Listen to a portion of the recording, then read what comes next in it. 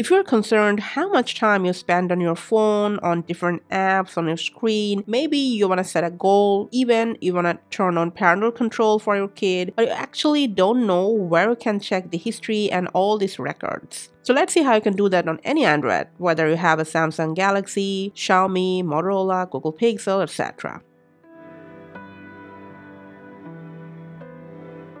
So the interface is pretty much the same. Just go ahead and open up settings on your Android and then scroll down for digital well-being and parental control.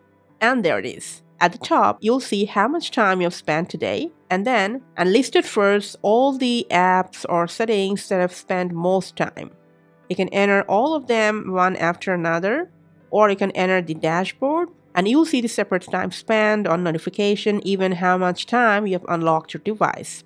You can also tap on View All, and all the other app lists will appear that you have spent a lesser time than the top ones. From the dashboard, you can view Show Apps or Show Categories, and also you can view the daily screen time.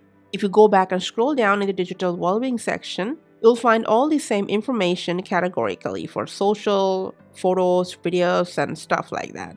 And as you can see from here, you can set an overall screen time limit for your mobile usage.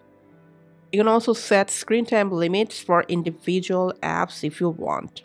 And lastly, if you want to set parental control for your kids, you can follow the prompts and set up parental control for them as well. Now, when your screen time for a specific app is over, you'll see the app icon is grayed out. If you tap on it, you'll get this warning that the app timer for today has ran out. And if you want, you can change or extend the time from the settings we've shown you.